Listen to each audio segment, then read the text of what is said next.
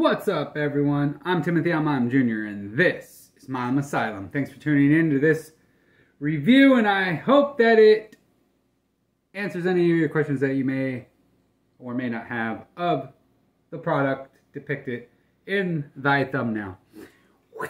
Yes, Rogue Double Chocolate Stout. I believe I have already done the chocolate stout, which I didn't like, and I think I gave it like a 4, maybe a 5 to it. Anyway, no more wasting your fucking time. Y'all know who Rogue is.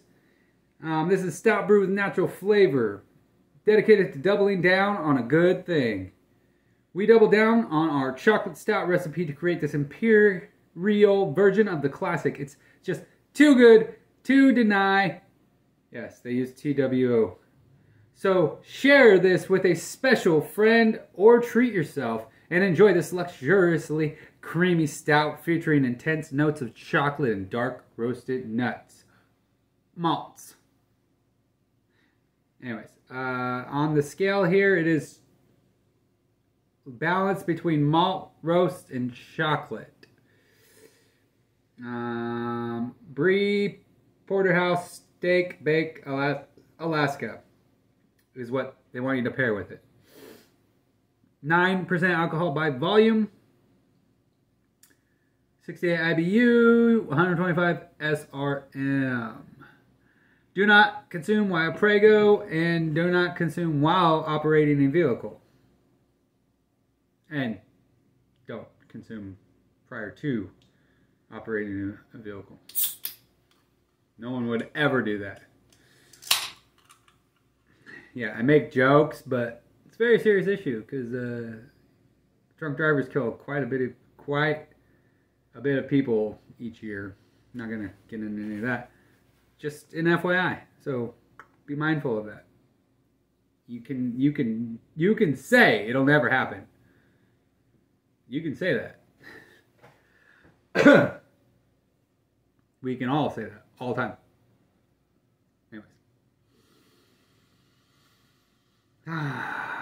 Smells like a chocolate stout. Not very chocolatey. More like a slight... You know how like regular chocolate tastes? It's not sweet at all. That's what it smells like.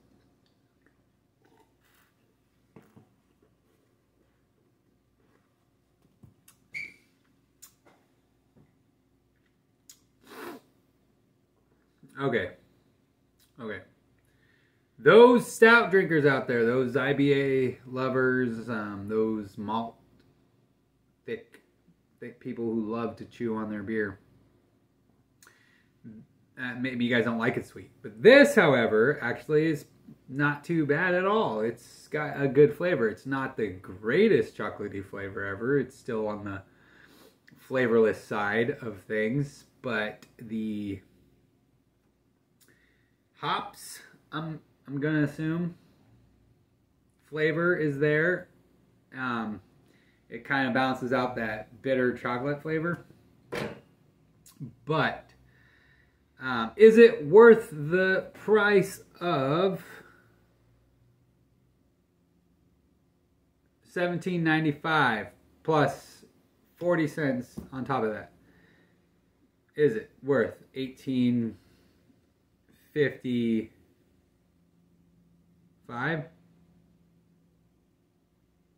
Is it? No. Save your money. Don't buy it. It's expensive as shit. You guys can find better products, but if you are curious, go ahead, waste your money. Go ahead. Remember, this is just my own opinion. I'm just one man tasting shit and telling you what I think of it. Anyways, go ahead and waste your $18.50 if you want. It's up to you. I mean, it's your hard-earned, dick-sucking money. So either save it and invest it in something better, or spend it on garbage and don't say I didn't warn you.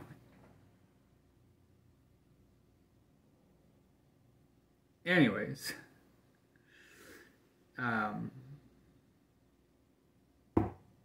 this product is only. 4.5 out of 10. That's your review. I'm Timothy. I'm Jr. Until next time, fuck off.